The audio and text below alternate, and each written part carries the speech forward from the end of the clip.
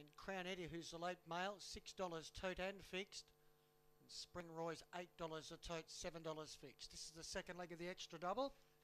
The first leg went to the favourite 8 Spring Wattle. And the next race is the first leg of the quadrilla.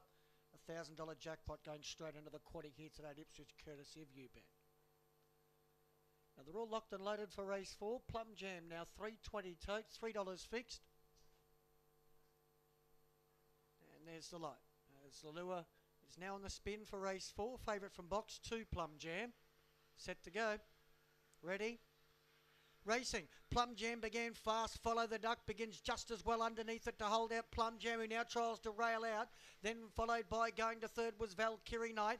Well back in the field was Spring Roy with Irish Spice. Then followed the Duck, Crown Eddie, and towards the tail was Odessa. Heading for home. Plum Jam now got the lead and skirted 2 lengths clear from Follow the Duck. Then we had Valkyrie Knight and Spring Roy, but Plum Jam's too good. Plum Jam by 4 lengths. Spring Roy second, Valkyrie Knight third, and fourth will be Irish Spice. Then Odessa. Well back in the field was Miss Lindbra, Follow the Duck. Crown Eddie was last. 25.70 was the chase.